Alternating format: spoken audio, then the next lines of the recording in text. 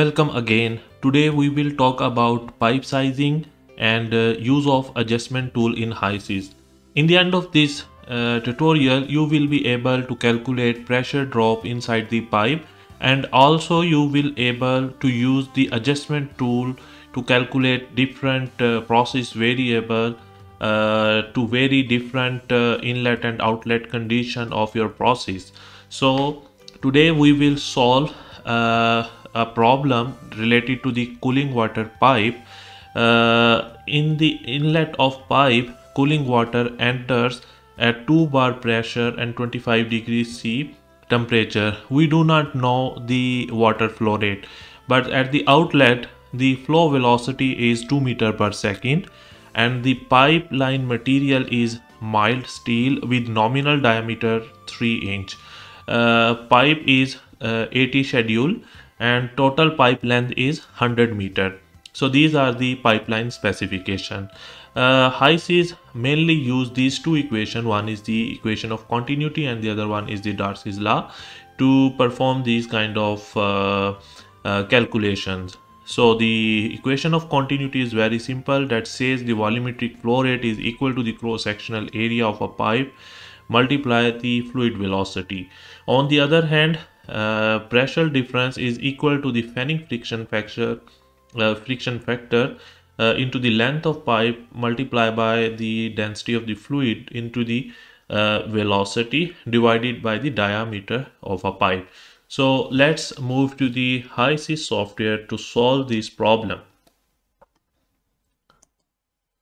So now we are in HYSYS. The first task is to specify the component. So just press this add button and write water, press enter, water is selected. The second task is to specify the fluid package. For this problem we will use Ping Robinson as a fluid package. Now the property environment is fully specified. Next, move to the simulation. So here from this unit operation tab, just select this pipe segment and drop it here into the simulation environment. Cross this one, double click on this pipe. Now specify the inlet and outlet stream. We can say the inlet is water in and the outlet stream is water out, and energy stream is energy. So now we specify all the streams. The next step is go to the inlet stream, double click on it and specify the inlet condition of this pipeline, that we know the temperature was 25 degrees C and pressure was 2 bar, but 2 bar, and we do not know the flow rate. But to start the simulation we have to take some guess value to start the process, and then we will use the adjustment function to have the exact flow rate of water. Okay, so for that what I am going to do, I am taking a guess value for liquid volume flow at standard condition is 1 cubic meter per hour. So next is go to the composition tab and specify the composition of this stream, that is only one. Press OK. So the water in stream is fully specified. Second task is just double click on this pipe segment and specify the pipeline conditions. We know that the pipe length is 100 meter, and the pipeline the pipeline is horizontal, so no need to put any elevation change. You can see here it says outer diameter and inner diameter, but in our problem nominal diameter is given. So how you can insert nominal diameter? For that, just press this view segment and from here just choose the schedule number. For our pipeline schedule number is 80, and then the nominal diameter, all available nominal diameters are listed here. So just go to the 76.2 millimeter, which is equivalent to the 3 inch. Specify this. Okay, and the pipeline material is already mild steel, so no need to change it. Just cross this window. Okay, the second thing that it says heat transfer information is under specified.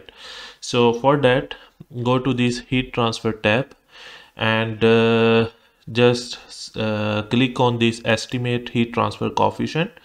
The ambient temperature is 25 degrees C, and we know we want that include the pipe wall, include inner heat transfer coefficient and outer heat transfer coefficient.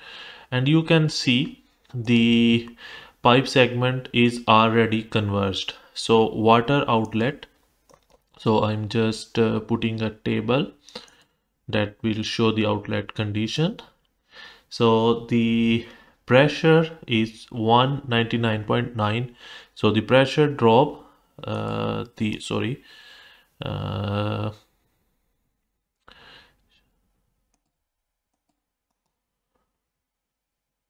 show table. So these are the inlet condition and these are outlet conditions. Okay, so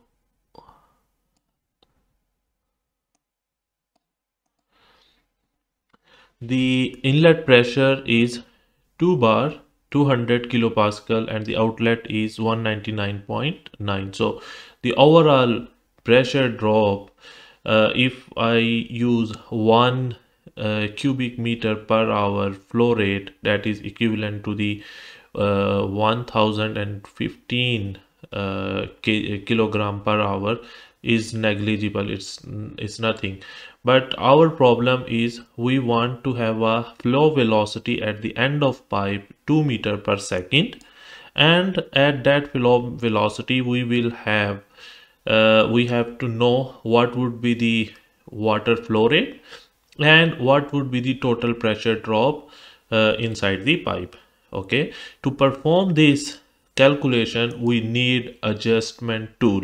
For that, just press F4 and this window will appear. From here, select the adjust function and drop it here. Okay, cross this window, double click on this adjustment function.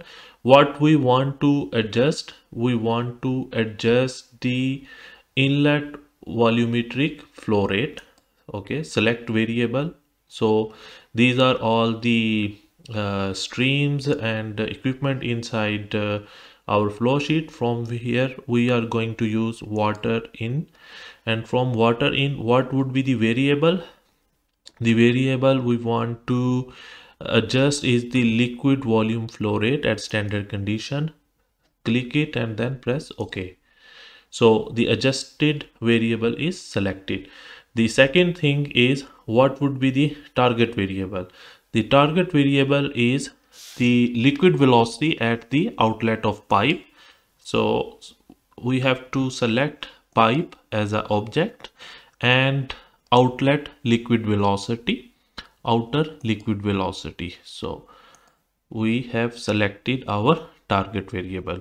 So what would be the specified target value? We want that the outlet velocity should be 2 meter per second. Okay, so now we have specified all the required information to run this adjustment function. But you can see that here you have unknown maximum. It says unknown maximum value. What is that?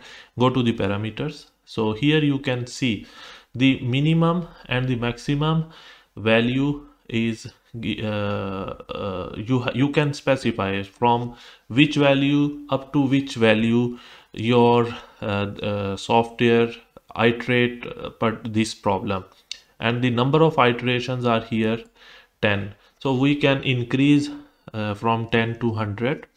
So, and these are optional. I am not going to put minimum and maximum value, and I already put 1 cubic meter per hour as a guess value for flow rate. Okay, so let's start our adjustment function. Okay, now it is already converged. So let's check the results. Okay, so you can simply see the pressure drop for this pipeline is 200 minus 145.7 kilopascal. That would be 0.5428. That is the pressure drop.